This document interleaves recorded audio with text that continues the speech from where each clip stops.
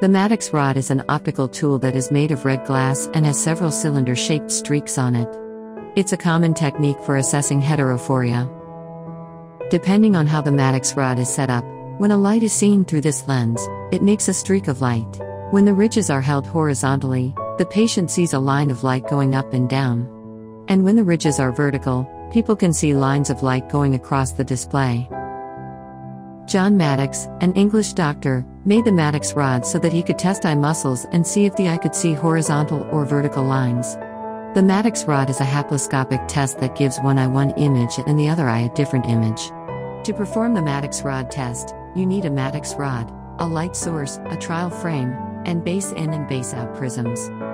To begin, first, the trial frame is put on the patient, and the Maddox rod is put over the right eye. The test is done from two different distances, 40 centimeters up close and 3 meters away. First, the horizontal deviation is measured. In this case, the Maddox rod ridges are held horizontally. The patient sees the light in the line going up and down. If the vertical light goes through the light, there is no horizontal phoria present.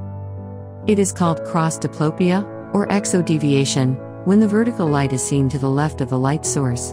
Then, a base-in prism is used to move the line until it is in the middle of the light. The amount of exodeviation is shown by the power of the base-in prisms used as a whole. When there is an uncrossed deviation or ESO deviation, the vertical light is seen to the right of the light source. The line is then moved with a base-out prism until it is in the middle of the light. The amount of ESO deviation is shown by the power of the base-out prisms used as a whole. To measure the vertical deviation, the ridges on the Maddox rod are held up straight. The patient horizontally sees the light. There is no vertical phoria or deviation if the horizontal line goes through the point of light. Right hypophoria is when the line is seen above the light source. Put the base of the prism down on the left eye until the line is in the middle. Right hyperphoria occurs when the line is seen below the light source.